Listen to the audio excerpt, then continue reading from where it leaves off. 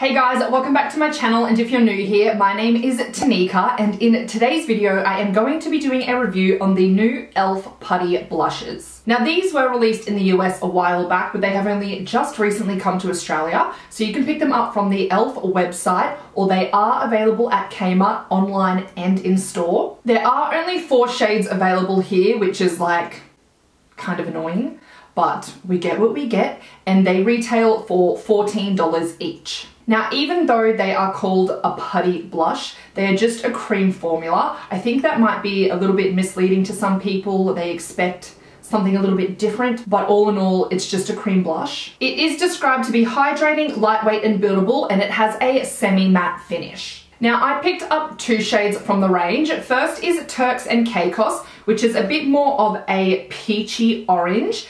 And then I also have Bora Bora, which in the pan or in the pot looks like quite a bright pink, but this is the shade I actually prefer to wear. Something a little bit annoying about the packaging, I'm just gonna get real nitpicky here, is that the title of the shade is on the side here on a tiny little sticker.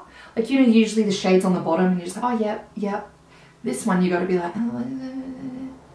But anyway, I'll insert a clip now of me applying the shade Bora Bora. As you can see, I like to use this brush by Real Techniques. It's the sculpting brush. This just has nice, tightly packed, dense bristles. I found that this brush worked best when applying. I did try it with my Sigma F53 Air contour and blush brush, which is this one just here.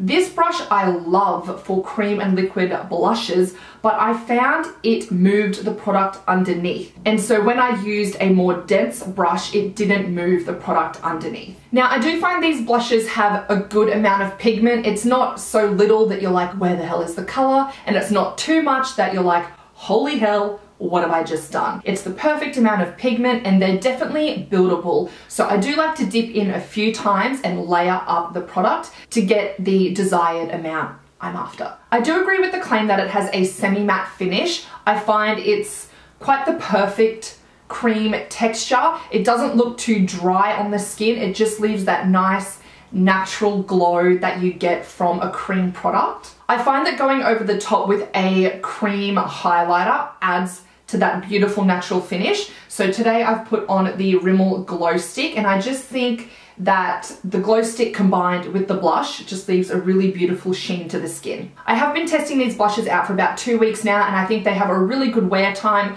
I can go a whole shift at work and I can still see the color at the end of the day. As I said earlier, I do prefer the shade Bora Bora. I found that Turks and Caicos, even though I really love the look of it in the pot, it was just a bit too natural of a color for my liking. I do like my blush to pop. I feel as though it really adds some life back into my super fair skin, and this shade was just a little bit too, like, it wasn't as bold as I liked. So if you prefer just a little touch of blush, this will probably be a really nice option for you. Well, overall, if you are looking for a new cream blush, or you just want to try a cream blush for the first time, I think that these are really nice and you're definitely getting good value for money. I actually found that the shade Bora Bora was quite similar to my Fenty cream blush in the shade Strawberry Drip. Now, these look kind of gross close up because they've got like brush fur in them.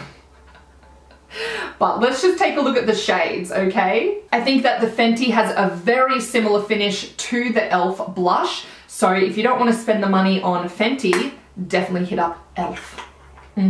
Well, that is all for today's video. Just a quick little review on the e.l.f. Putty Blushes. I definitely recommend them and think that they are a good buy. So if you enjoyed this video, please give it a thumbs up and leave me a comment down below if you've tried this blush. What do you think? Is it something that you want to purchase? I really hope that we get more of the shades here in Australia soon. That would be very nice to see. If you want to see more product reviews from me, I will link some down below. I love trying out drugstore makeup, so if you do too, this is the place for you. Make sure you subscribe to my channel before you leave, and I hope to see you all in the next one. Bye.